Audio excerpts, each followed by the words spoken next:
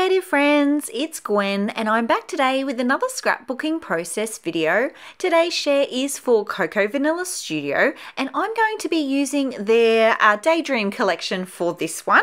I have a bit of a plan. I'm really keen to use this sweet pattern paper called Daisy Days, and I'm also going to fussy cut out these butterflies and I'll show you the photo. So this one is of my Miss 14 now, she was 13.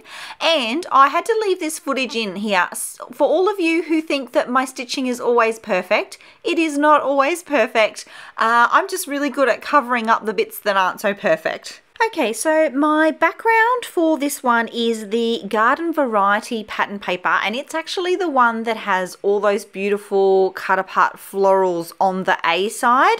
This one is the B side, and I wanted something quite dark for this layout because I knew I was going to use that lovely big cut file as a bit of a background element. This one is from Cut to You, and yes, as I mentioned, I did back all the little triangles in it in that Daisy Days pattern paper, and then I went ahead and added a bunch of stitching. So I stitched around the border of the page, I also stitched my photo edge, and then I stitched a few of the lines within the cut file. If you've known me for 5 minutes, you'll know that I do love adding stitching to a layout. It's a detail that I love to add because it makes it feel more homemade to me, which sounds ridiculous because of course it's homemade, it's a scrapbook layout. But I just love the little subtle texture that it adds. I think it makes it look more detailed than it actually is. So if you haven't tried stitching, I would highly recommend giving it a go on your next layout. Okay, so onto the design for the page. For this one, I'm going to add my photo towards the right-hand side of the layout.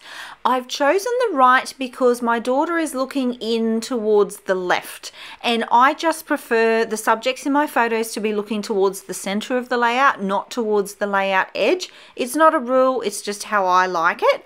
And then to balance my photo out, I'm going to create a large embellishment cluster on the left. I'm also going to add 2 embellishment clusters towards the right, and they will kind of help balance out the page, but they will also create essentially a visual triangle which my photo will appear inside of.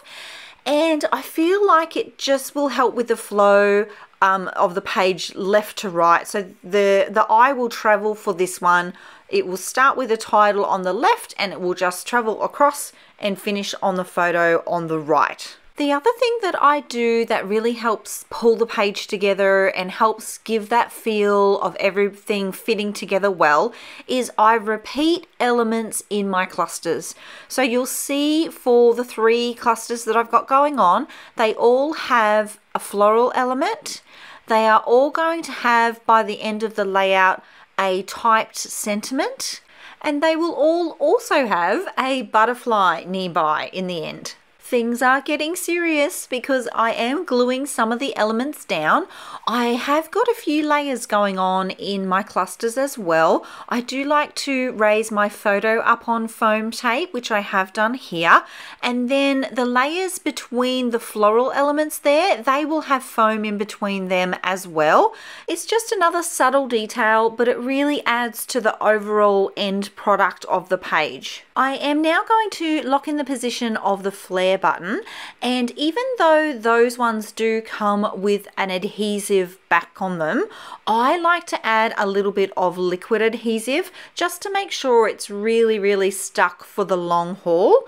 I have also, see how it's on the edge of the photo there? The photo's raised up and the background is flat. So to help the flare button stay nice and level and to give it something to sit on, I've actually just scooched a little bit of double-sided tape in underneath just one side of it, and I find that that's a really good way to give it something nice and solid to sit on, and then adding the liquid adhesive means it's not going to go anywhere anytime soon. So it is coming together quite nicely at this point, and here is where I've added in those type sentiments from the accessory sticker sheet. I was also fussing with the little gap that was above the type sentiment there that says be a rainbow. I did originally have that position slightly lower, and the little gap in between the edge of the flower and the top of that sentiment was bothering me. So I do end up scooching it up a little bit, and I did add an extra little leaf there in that floral cluster. The little banner there underneath that says beautiful you, and that is another die cut element. And it's about now that I almost call the page done until I remember my butterflies. I really wanted to add some butterflies to this layout, so I do fussy cut out quite a few of them and then proceed to audition them all over the page.